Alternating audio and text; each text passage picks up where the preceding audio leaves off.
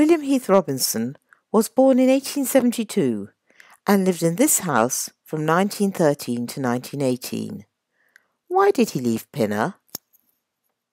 He left Pinner because of his total dejection at the end of the First World War, and he wanted to get his family away to the countryside. Pinner was first described in 1231 as a hamlet. The oldest part of the village lies around the 14th century parish church. Within the high street, one or two of its houses date from the late 15th century, and its general aspect has not changed greatly since Elizabethan times. And it seems incredible to us now that William Heath Robinson wanted to take his family away from this leafy lane to the countryside. But at that time, Pinner had been too close to the sharp end of the war, with Zeppelin raids and with the flying school at Ruislip Aerodrome nearby. Sadly, William Heath Robinson, comic artist and illustrator, died in 1944, but his work is returning to Pinner. A modern museum is being built attached to this house, which is one of the oldest houses in Pinner. It was once the home of the grandson of Admiral Lord Nelson and Lady Hamilton. It fell into disrepair, but was saved by the Pinner Association and the West House and Heath Robinson Trusts. It is now the local park and well used and much loved by the local community. The museum is being built with lottery funding. Donations and local events are raising the shortfall. There has been a secret art sale where each painting cost £35. Purchasers did not know who was the artist, famous or amateur, until they received their purchase. Residents and traders were invited to focus groups to discuss the museum's use. Here are the foundations, a new beginning for Heath Robinson in Pinner.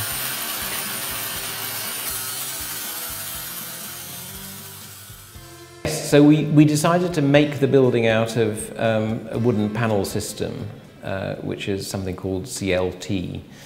And one of the reasons that we did that, a number of reasons, some of them are environmental, but a particular reason that we were quite excited about was the fact that the building would appear very quickly in the park, and the visitors to the park would see a building appear over the course of about a week or 2 weeks. And inside, the building was rapidly divided into an activity room, a permanent gallery, and an exhibition room.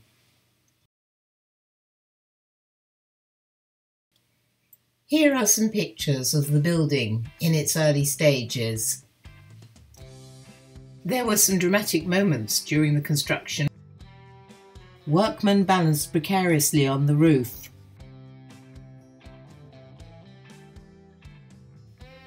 Big glass panes were dropped down through the roof to make the glass corridor. The glass for roof lights swayed in the wind over the building.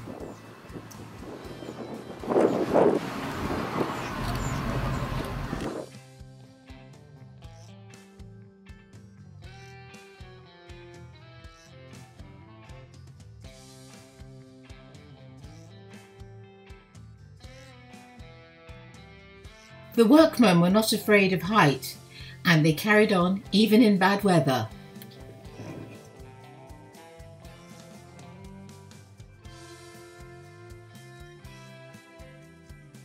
The outside is finished, and inside there is a staircase.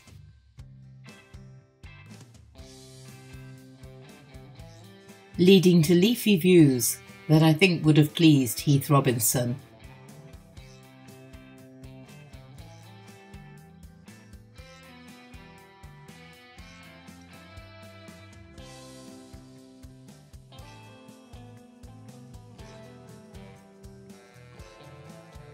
We got very interested in the structure of the building and worked very closely with our structural engineer. And one of the things that we developed that you'll see as the building emerges is that there is some structure as part of the roof that you see from inside. And we developed a kind of structural lattice work of timber that has a sort of resonance with the way that Heath Robinson, as an artist, explored how mechanical things work.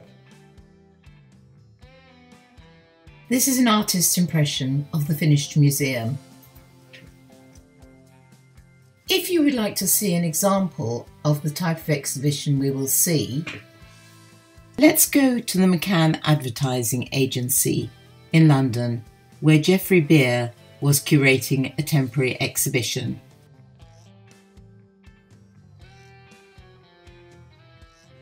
Here is Geoffrey Beer again, describing one of Heath Robinson's works. Because this was the drawing that inspired McCann's to have the exhibition here in the first place. They've got this wonderful Art Deco building. This is the cover design for Heath Robinson's How to Live in a Flat. And one of the staff here had a copy of the book and felt it would be great if he could show Heath Robinson's satires of modernist architecture and design in this beautiful Art Deco building. And they went a bit further and actually reconstructed the scene of the washing lines being supported by balloons in the atrium here. So it made a very special feature for the exhibition. We mustn't forget that William Heath Robinson really wanted to be remembered as an illustrator, especially of children's books. And I think he would have been happy to have his work permanently in this beautiful setting where children play and the fountain is reflected in his work. This is an artist's impression of the finished gallery.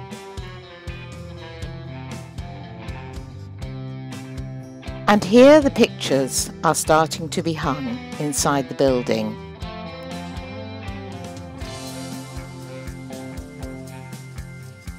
And at last the hoardings are down and we can see the finished museum.